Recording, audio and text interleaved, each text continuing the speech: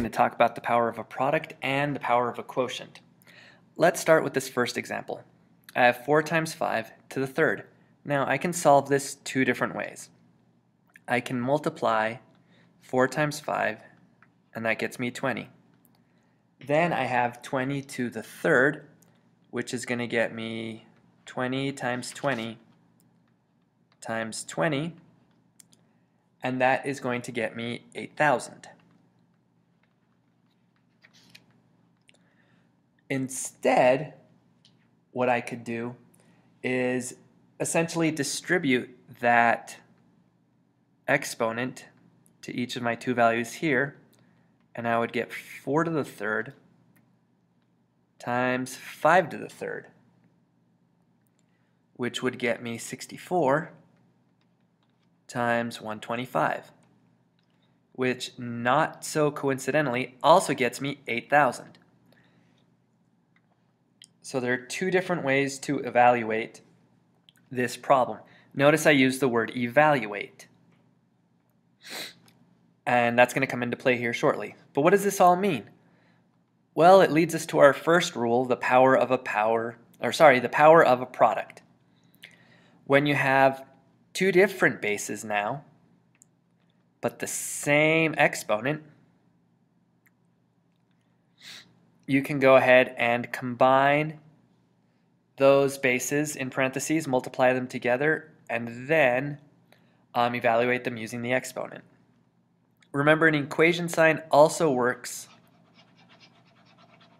from right to left instead of just left to right. So really, whatever's convenient for you depending on the problem that you're working on. Let's take a look at a couple of examples. So in this case, I have 3 to the fourth times 7 to the fourth.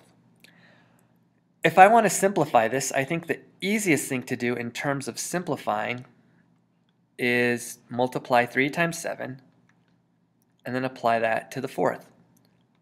So simplified, that would get me 21 to the fourth.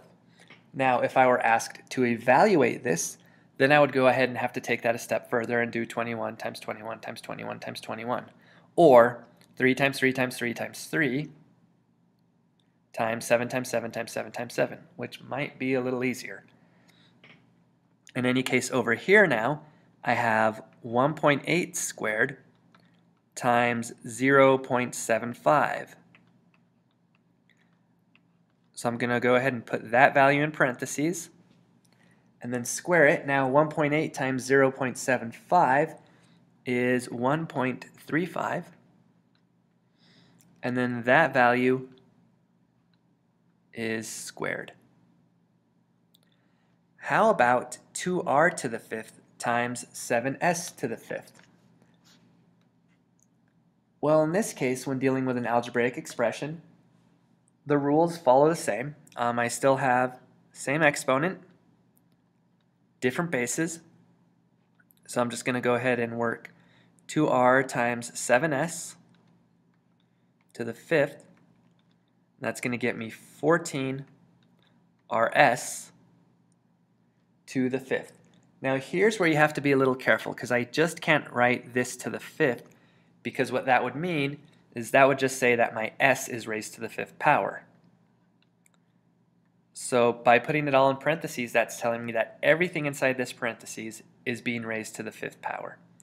And if we had to evaluate this, then we would take 14 to the fifth, which is some large number, and then r to the fifth, s to the fifth.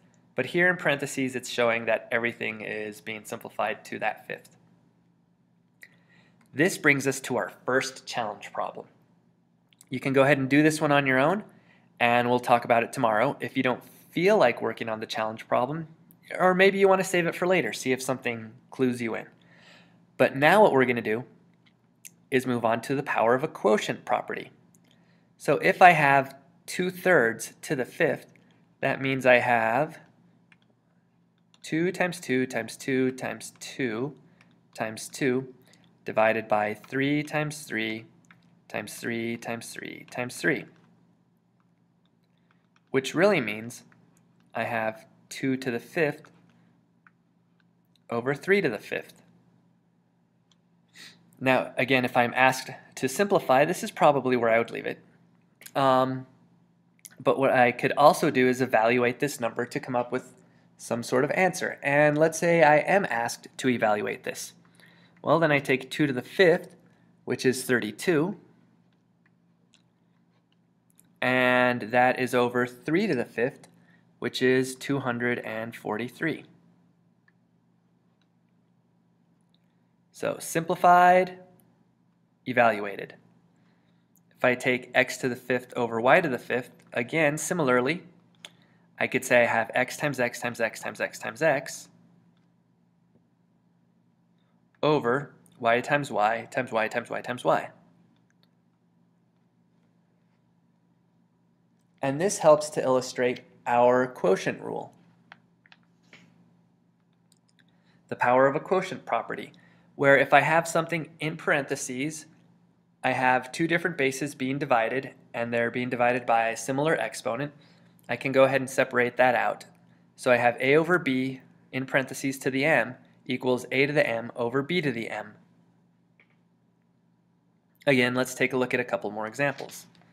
So if I have 2 to the 4th divided by 6 to the 4th, that means I have 2 over 6 to the 4th, which really I can simplify that 2 over 6 and get 1/3 to the 4th. That's simplified form.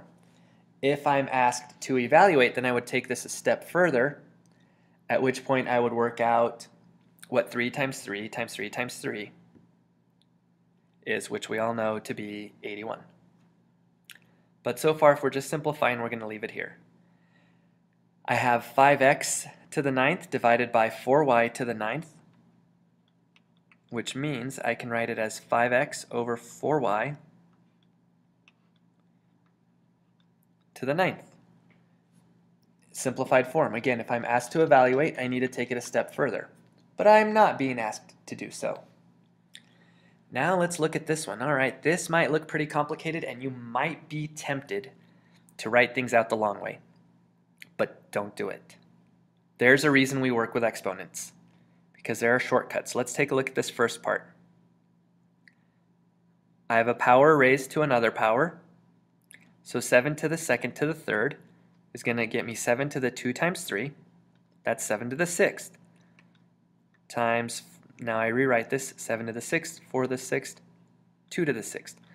All right, they are all written with the same exponent. So what I can do is go ahead and put this in parentheses, 7 times 4 to the 6th divided by 2 to the 6th. So that gets me 28 to the 6th divided by 2 to the 6th. Again, don't do this the long way. Using my handy dandy power of a quotient property, I see that I can rewrite 28 to the 6th divided by 2 to the 6th as 28 divided by 2 in parentheses to the 6th. I can simplify that to 14 to the 6th. Now, again, simplified here. If we had to evaluate, we would have to take it a step further. Thankfully, we don't have to. Those are the two rules. Now what I'm going to leave you with is challenge B. Ooh, this is an awesome one. It's going to involve a lot of steps, and what I want you to go ahead and do is evaluate the final answer. Yes, so simplify and evaluate if possible. That is your challenge. Have a good one.